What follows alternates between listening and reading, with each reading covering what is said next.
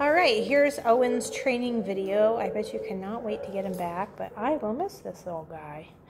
All right, so first thing I use white meat chicken a lot, cheese sticks, those sorts of things. As you can see him down here. He's very excited about working because he loves his chicken. So I guess first thing, he's on 2 meals a day. I am just sticking with the dry right now. Because it makes him work a lot harder for his treats, as you can see. There we go. So you can do that. Forget about the can, forget about the fresh pet, doesn't need that, because he's getting all these really good treats.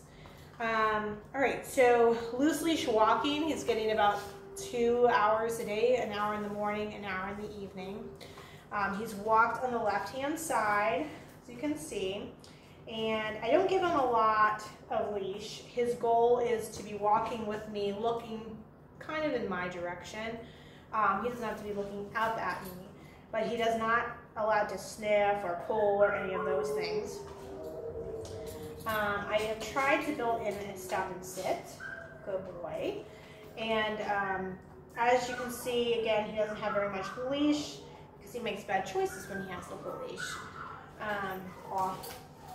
Off. Boy. So we'll start with his loose leash walking. I'll show you what that looks like. Turn it this way. Sorry for all the glare here. He walks on the left side. Off.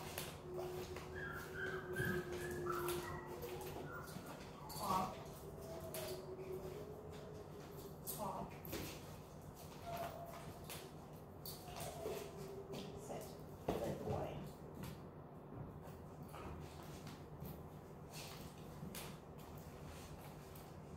Around. There it goes. This is how he normally is doing it. He saw me getting his stuff out and he was way excited. Good boy. So he does pretty good on his stop and sit. You don't really have to tell him anything other than let's go. The sit should be automatic. We worked at jumping up extensively. For me, right now, he did there a couple times, but he has not been jumping up. Oh my gosh, the sun is so bright this way. Here we go. So I practiced the off, doing these things, and he's sitting for treats. Sit. If his feet leave the floor at all, he doesn't get anything. Hi, puppy, puppy, puppy, puppy. Hi, puppy, puppy, puppy, puppy. Good boy. Good. So doing his jumping up, I also like do one of these, waving things, and that was a big trigger for him before. Waving, sit. So now he has to sit before he gets anything. So off, and not jumping up. If he jumps up at you, you can give him a pop with the collar or also lift your knee or both and tell him off. Leave it was another thing we worked on. We started that in class, but I just moved it to the floor. Off. So,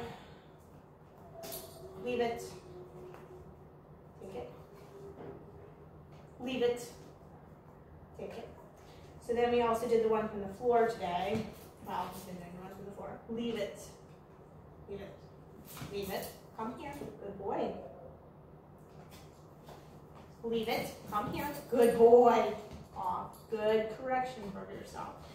When you play this game with him, no matter what it is, you can throw a treat on the floor. He never is allowed to have what you use as a distraction. So this piece of chicken gets picked up and we use it again at some other point in time. So that's leave it from the floor. It should be leave it, come here. That's something you can practice. Leash on. If he goes for the object, you're giving him a little pop and telling him to come here. I'll show you again. So, leave it. Leave it. Good boy. So the good stuff always comes from you. That was a better one. Leave it. Come here. Good boy. Off. Sit. Yes. So as you can see, he loves working. He's super, super happy.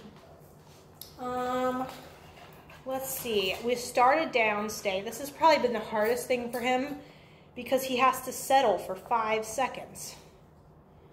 I'm going to show you where we're at with that right now. Right now it's down until I tell you can get up. You should be on your left. Down. If you scooch around. Down. He's way higher. Down.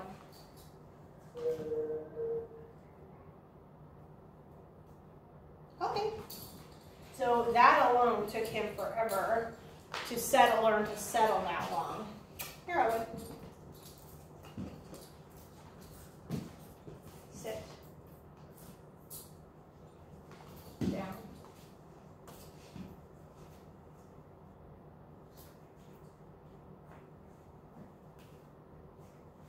This is about where we're at.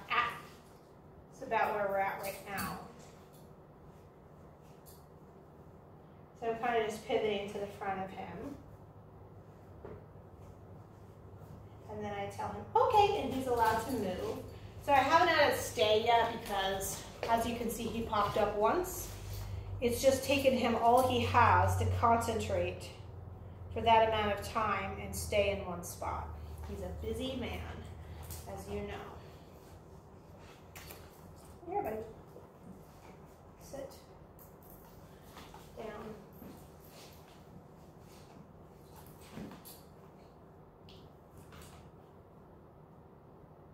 We play this game a lot because we're just teaching him focus and the ability to stay in one spot